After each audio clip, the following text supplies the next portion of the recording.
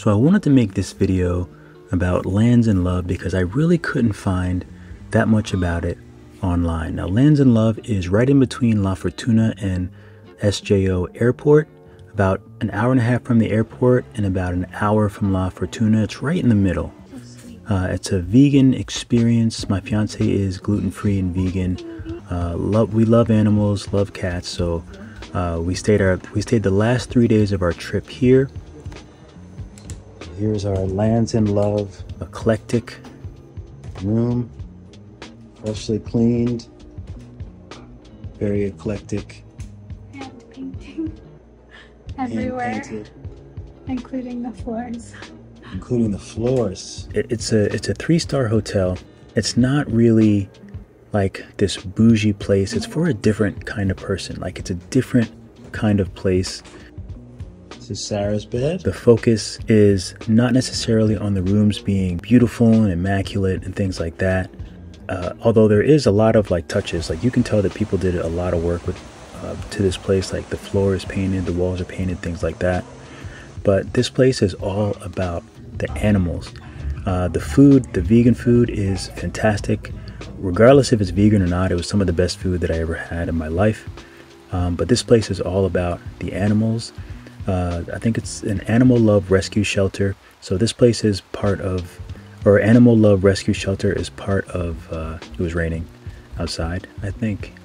Was it raining in this clip? I don't know, it just looked really nice outside. It's always hard to kind of get that in the camera. And there's a frog there too. He looked just like a rock. But anyway, this place is all about the animals. So it is a rescue shelter. It has, I think, I don't know, maybe about 500 animals. And these people work so hard with these animals. There were some howler monkeys that sometimes they mess with the dogs. One thing that you will experience when you first get there is the barking. So there's a lot of dogs. There's dogs and cats. There's other animals, but you will hear the dogs and things like that. It can be a little overwhelming at first, but it's just a different kind of place. Now, you can go see the dogs. You can actually help out. You can walk the dogs. So that's what we did 3 times a day. Or do we do it twice a day? We did it twice a day. In the morning, I think maybe around 7 or 7:30, we would go and walk the dogs. You can just walk from the rooms to, you know, where they keep the dogs at and things like that. And you can help walk them. Of course, this involves picking up poop, but I mean, you sort of build a bond with these little dogs. I had my cameras. I take photos everywhere I go, so there'd be these photos splattered in there. But you walk the dogs, you help out, and you really fall in love with these animals. You know, on one hand, it's sad to see all these animals, but at least they're together, like they're in a pack. I'll show you all of those. Those will be coming up. There's a lot of beautiful flowers and things on the ground, so I had a good time with my camera. I'm using a Sony a7 IV with a Tamron 50-400 lens, so I always take a lot of photos anywhere I go. This is my fiance chasing after this cat so she can give it some pets, like she always does. And I would also go out at night and just try to find, you know, things to photograph. There's cats in like the main reception. There's these 2 cute cats. They're very nice. There's a bunch of cats in the cat area, my fiance's favorite area. She loves cats. So you can do a tour where you walk around and they'll show you the cats and the dogs. So you can go in with the cats, and you can go in with the dogs, and the animals are really, really lovely. Obviously, they have all kinds of different animals. So some, you know, are a bit off limits. Excuse me. Some you can go in and really, you know, and they're craving affection. They're really sweet. All they want is to be loved on, and they come up to you and sniff you, and it's really a moving experience, and it kind of shows you how important this place is. And they're actually not doing very well right now because it's a ton of money to keep this place up. Obviously, the dogs are so cute. These 2 were just so sweet and so loving. But they have so many animals, and it takes a lot to take care of them. And I must say that they do a great job of taking care of them, keeping these things clean, their areas clean. You know, you're walking around, and you would think that the smell would be terrible, like horrific, but they do such a good job of keeping this place clean, which is amazing with so many animals. And they have people on site and vets and things like that, and they do their best to take care of them. Here's some more animals that we saw at night. But that's the main thing, that's the main reason you go. Like all of these dogs, you know, and they're together, they're in their packs, and you can take them for walks. And you really start to, we were there for 3 days, and even after the first day, you sort of understand how these dogs work. You sort of build a bond for them, like you're taking them out, you know, so they can have a little bit of freedom, so they can walk around, so they can just go to the bathroom out in the wild. And, you know, it feels like, you feel like you're really making a difference, even for that short amount of time in their life. So for me, this is the kind of, these are the kind of people I think this place is for. Personally, you know, I mean, the adventure stuff is great. They do have an adventure center, which we didn't go to, but these animals, things like this, are really why we visited this place. The vegan experience and the animals. We go because we help animals. We didn't go to have an all-inclusive resort. We went to help the animals. They do try to push the adventure side, but for me, I think animal people are the ones that are going to come here. And not even just vegans, just like people that love animals, that want to help animals, that want to help out. Because I feel like this place could really use a lot of help, because they just have a lot of animals. And the property is beautiful. These are they have dogs that have some, you know, some issues and some problems. So they take them out specially, bring them to the grass so they can run around. You know, these dogs, some of them have some issues with their back legs and things like that. But they're just so happy. And it's just so great to see them, you know, just enjoying life and being happy. Here's the pool, which we went in once. I mean, you don't really go anywhere off of the property. You know, it's not really like a place where you go and leave and go do all these things. So anything that you'd want to do is pretty much right there. And again, the food was outstanding. We did have one issue with the bathroom, the shower. There was some sort of leak, so it got on our floor, but we were just able to talk to them at the front desk, and they put us in the room next door, and that was a much better situation. Here's my fiance picking up poop. I don't think she had ever picked up poop before, but after the first day, again, like, you just kind of get used to it, you know what I mean? And you kind of feel like you want them. You go out and you're wanting all of your dogs to poop, because, you know, you want them to poop just outside. It's just normal. Shout out to John and Dory. We met them there, and they were absolutely fantastic. And we're not really very social when we go out, but we loved them. We hung out with them. We ate dinner with them. It was a really great time, a really special time, and it was nice to just hang out with some really cool folks and just kind of feed off of each other and what they're doing, what we're doing, and then also hanging out together and checking out the animals and having dinner. So it was a really great experience. And they were just such like-minded people. You know, they were there for the animals, animal lovers, and to me, that was one of the special things about this place, is like, people come together that love animals, and all these people that work there, they loved these animals. They took care of them so well. And you know, it's very different. It's not the La Fortuna experience. You know what I mean? It's not like the five-star resort hotel experience. Like, this is something completely different. You know, you feel differently.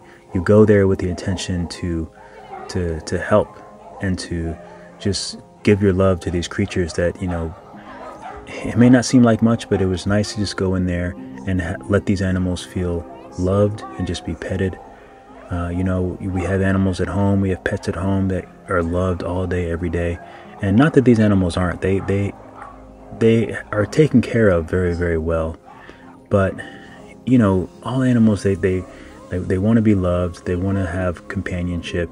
So it's just nice to go there and spend some time with them and really try to give them, you know, just try to make an impact on their life, even for the short time that you're there. And that's the feeling that you get from this place and going to visit. And that's the feeling that you get from the workers and the people that take care of them. You know, it's like, and I think what happened is people started bringing animals there, and they got, you know, and they just took them. So now they have, you know, way too many animals, you know, not enough people adopting and people bringing more animals, and it's super, super expensive. So, you know, to go out and walk the dogs twice a day became a really fun thing, a lovely thing that's helping out but it's also helping out the people that that volunteer there long term. They had a lot of volunteers. You know, obviously they don't have that much money to be paying people and this and that, so it's just a different experience. And you don't have to do that. You know, you can just, even by coming, you're supporting, you know, what they're doing at this place. So here are the dogs. This was the second part of the tour. These are the guys that we had been walking, so we were kind of used to them. We kind of, you know, you get to know their personalities and how they are. You know, some kind of like, you know, they're nibbly. There's one dog that'll he'll like to like nibble your arm and stuff like that, but like not in any, you don't feel anything. He just likes to open his mouth and kind of put it on you. Such sweet animals, such sweet dogs. And it was just great to see them. And they all of the animals, they look so happy too. Even if they have issues or ailments, they all seem happy. They all seem very healthy. And, you know, they're not alone. You know what I mean? That's one of the, you know, really cool thing about these animals. I mean, when they can help it, obviously, you know, they're getting animals in. So sometimes they have to be quarantined. Sometimes they're alone. Sarah got tore up by these cats climbing on her neck. I got nice and hairy. I think it was, even if it was raining, we'd still go out. You know, we still want the dogs to do their business. This is the taco bowl. Delicious. So good. Mexican bowl. More walking dogs. Sarah got a little upset, you know, because it is very, it's you know, it's sad.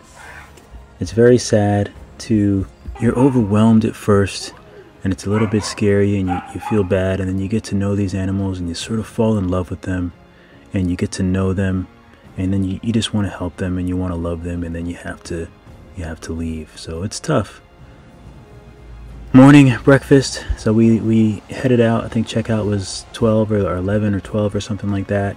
So if you're looking for a great place to have amazing food, and you love animals and you want to take care of the animals and just do something different that has a different reward system, you know, and if you're an animal lover, especially if you're a vegan, you'll really enjoy this place. It might be a little overwhelming at first. There's a lot of animals, there's a lot going on, but it'll take maybe half a day. You'll kind of get into the swing of things, and then once you start helping out, it's just something that's really, really special. So this was a little spot that we found on the way. It's right next to the souvenir canopy thing. It's like a little shop. We got little some snacks and coffee and stuff to bring home for souvenirs. So that was a nice little place to stop. The dog was really cute. And then we actually stopped at the Rescate Wildlife Rescue Center. It was just on the way, and we had some time. Our flight was later on, so we had some time, and we decided to stop by this place. And it was actually really great. There wasn't that many people there. The grounds were really nice. The animals seemed very well taken care of, and they had some really cool animals. They had these iguanas that were just kind of around, so you'd be looking at something, and then there'd just be a huge iguana like right a foot above your head. But they had some really cool animals. It was nice to see them. The enclosures were pretty stunning as well as far as enclosures go. You know, obviously it's a tropical place, so everything's nice and beautiful. They had a decent amount of room and things like that. So yeah, it was just a nice little place to visit on our last day, on our way back to dropping off the rental car, which we had to head back to Vamos, and then our flight I think was at 8 something or 9 something at night. So we did have a little time. We actually stopped to eat afterwards as well. This place did have a restaurant, but we didn't want to eat there. Sarah had a specific place, vegan place, that we could go to that was sort of on the way back to Vamos. But again, I mean, we just love seeing animals, and these were, you know, there was a lot of animals that, there was even a few that I had never heard of before, you know, which is interesting. We didn't think, there was only 1 or 2 animals that were in the enclosures that we weren't able to see, but the rest of them, the animals were pretty active or hopping around. These little guys were running around. I would highly recommend this place as well. It wasn't that expensive, and also it's nice to give your money to a place that's actually helping the wildlife and doing good things. So I think we stayed for about 2 hours or so, and then we wanted to stop and get something to eat after we left, so we stopped at El Shante Vegano, which is a vegan place. It was pretty good. I think we both got the loaded tacos, so it was pretty good. Nice little spot. And that was it. After a few hours, hopped on a plane home around 6 a.m.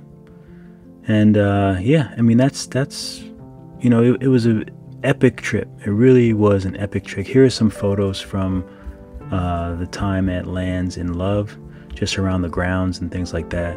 But it really was an epic trip altogether. Really love Costa Rica, and this was just a different. I can't say this enough, that Lands in Love is just a different kind of place. I would say if you go there, you know, offer to help with the dogs. You just kind of go over to where the dogs are. You just ask for the times that they walk the dogs, and you can go help and do that. And I don't know, there's just something magical about it, and it was really great to help the animals, and my fiance and I really loved it. It was a very, very special time. If you want to donate, then you can go to their website and you can donate to help those animals. All right, I think that's about it. Appreciate you watching. I know this isn't my normal stuff, but I appreciate you watching and hanging out. And you know, I love to travel, and I love to take photos and videos, and then I love to talk about my experiences. If you have any questions, put them in the comments below. I'm happy to answer you. Shout out to Lands in Love. Shout out to Rescate Rescue Center. All right, keep drawing, keep sculpting. I'll see you all in the next video.